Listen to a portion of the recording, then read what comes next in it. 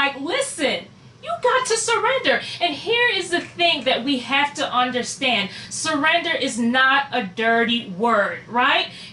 We're used to watching old war movies, and when your enemy's coming at you and he said, hey, come up with your hand, surrender. That's a dangerous thing because they're trying to harm you. But when God says, hey, Anika, come out with your hands up, he's like, no, I'm not trying to harm you, I'm trying to elevate you. You don't understand that your surrender is bringing elevation. I'm not like the bad guys in the movie that's looking to kill you when you throw your hands up. I'm the good guy here. When you throw your hands up in surrender to me, that is when I am able to elevate you. That is when I am able to promote you. And the greatest example of that is we see even Jesus, this tug of war, right? In the Garden of Gethsemane. And he finally says, not my will, God, but your will be done. And then we read in Philippians 2, when Jesus went to the cross, he died. The scripture goes on to say in Philippians 2, 5 through 11, he humbled himself to the point of death. And then it goes on to say that God